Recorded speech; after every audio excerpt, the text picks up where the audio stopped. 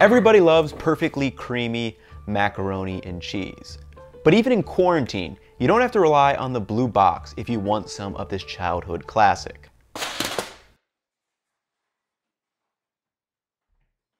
There's 4 things we need to cover in this video for your stovetop mac and cheese success. Number 1, the method with evaporated milk. Number 2, how the method changes if you want to use regular milk. Number 3, how to add meats and vegetables to make new mac and cheese creations.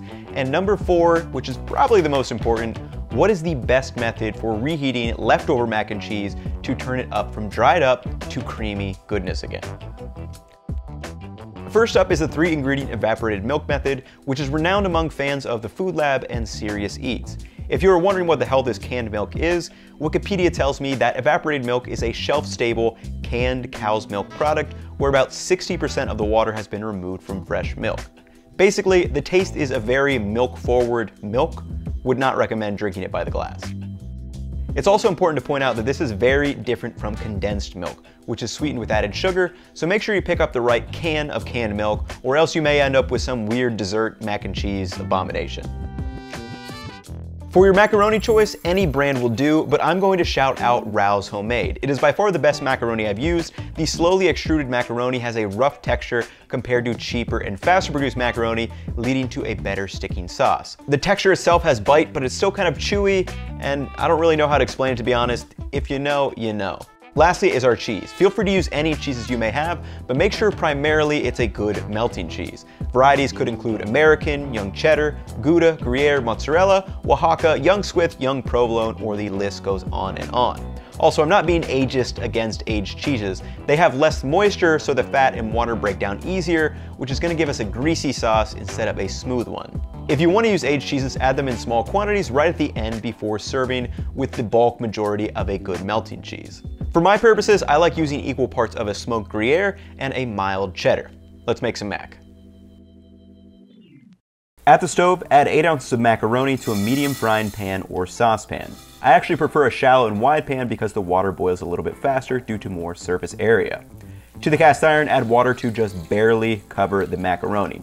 This is important because we are going to create a high starch concentration for our sauce. Also, add about 5 grams or a teaspoon of salt. We don't want much because we aren't draining the pasta water and all the salt will be absorbed. Bring the pasta to a boil while stirring constantly. The stirring is key since we don't have much water. The pasta will stick if it's not stirred, so don't walk away for more than a minute or so. After about 7 minutes, when the pasta has absorbed almost all the water and is about al dente, turn the heat to low. You're going to pour in 6 ounces of the evaporated milk, add in 8 ounces of cheese. I use 4 ounces of cheddar and 4 ounces of smoked Gruyere. Stir the macaroni for about 1 to 2 minutes until the cheese melts and the sauce has formed. Feel free to add more cheese or thin out with a little bit milk for your desired mac and cheese consistency. Now it's time to taste and add salt. It probably doesn't need much, if any.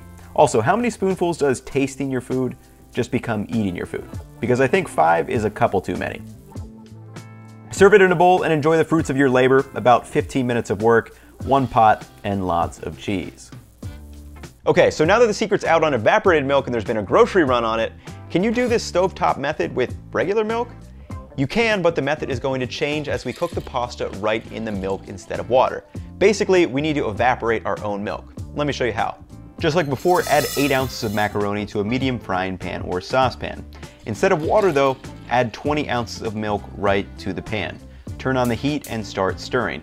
With this method, you have to be diligent with stirring to avoid scorching the milk and having the pasta stick. After about 15 minutes though, the milk will have absorbed and the pasta should be al dente.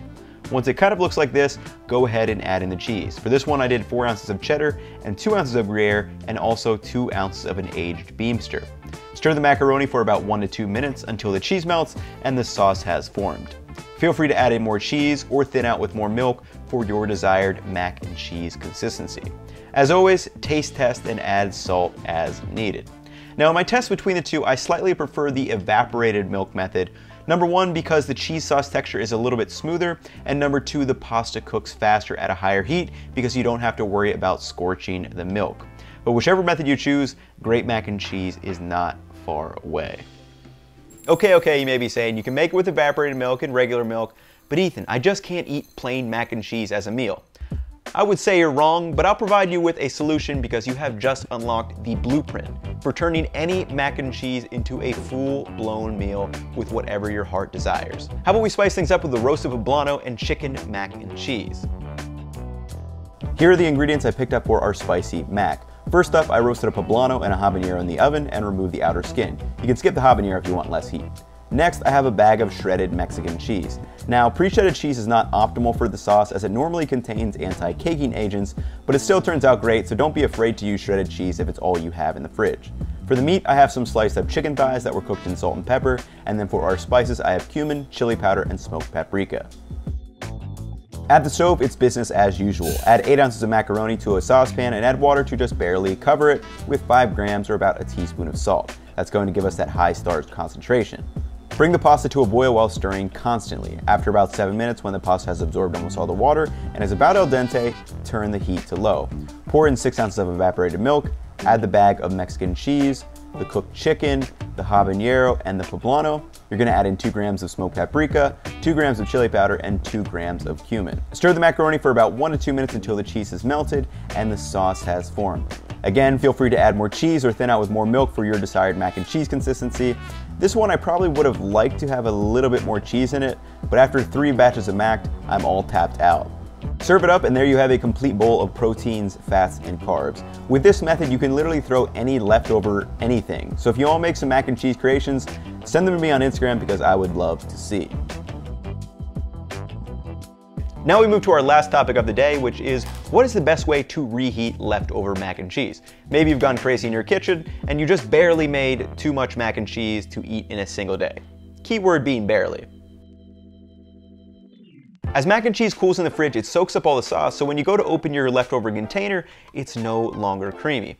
But instead of just popping it in the microwave and dealing with non-creamy mac and cheese, let's get that creaminess back. What I like to do is add a tablespoon of milk per cup of leftover mac and cheese. Once out of the microwave, just keep stirring this up until that creaminess is perfectly like it was yesterday. The macaroni noodle itself will be a little bit overcooked compared to yesterday, but that's not necessarily a bad thing. In summary, there are a ton of different ways to make mac and cheese. You can make it with a roux that turns into a mornay, you can do the whole like egg and milk sauce thing, or you can make it right out of the box if you want to. But the fastest method, and I think one of the best, is the 3-ingredient stovetop mac and cheese. You can grab your pantry ingredients, the evaporated milk and the macaroni, and get a nice block of cheddar cheese, which, still tasty, the ultimate shelf life guide tells me will last 6 months in the fridge if it's unopened. With all those components, you can make mac and cheese at a moment's notice. So with all that being said, hopefully you guys enjoyed the video and found it valuable. If you did, definitely drop me a like and subscribe, and I will catch you all in the next video. Peace.